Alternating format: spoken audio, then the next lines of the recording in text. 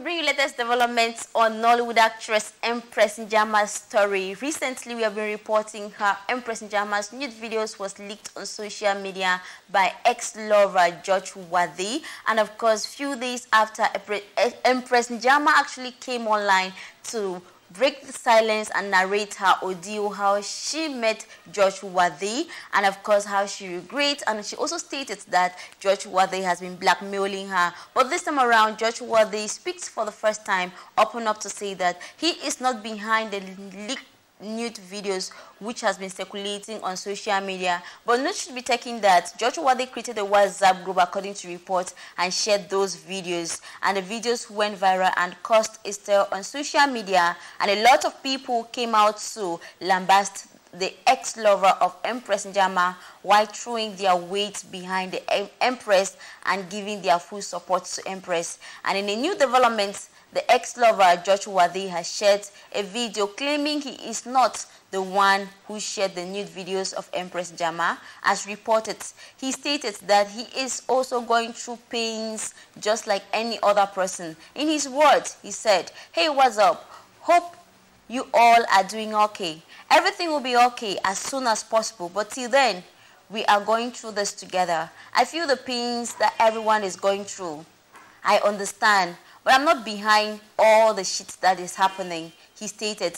Using explanations, he continued, "I said I'm at peace with her. I don't know anything about it. I don't know who is behind what is happening. Whatever is happening to her, I'm not behind it. I'm not aware of it. I'm at peace with her. That is why a few days ago I wrote and I told her I miss her. I'm at peace with her. Nothing is happening. I'm not behind all this nonsense," he stated. It should be noted that Empress Njamah made headlines, in January 15, 2022, when a video of her showing off her engagement ring with a man in the background, which was George Wadi, pop up on Instagram, with many storming to the comment section and of course applauding her and congratulating her. This after she made a U-turn to the engagement, saying that she posted that video under duress, that someone was blackmailing her. And we realized that this person was George Wadi, according to her narration from the ordeal. And this time around, the ex-lover says he is not the one who leaked the videos. But as usual, you know, we are still on this issue. We are still investigating. We are still digging deep into the issue to bring you latest development to this event. And of course, we talk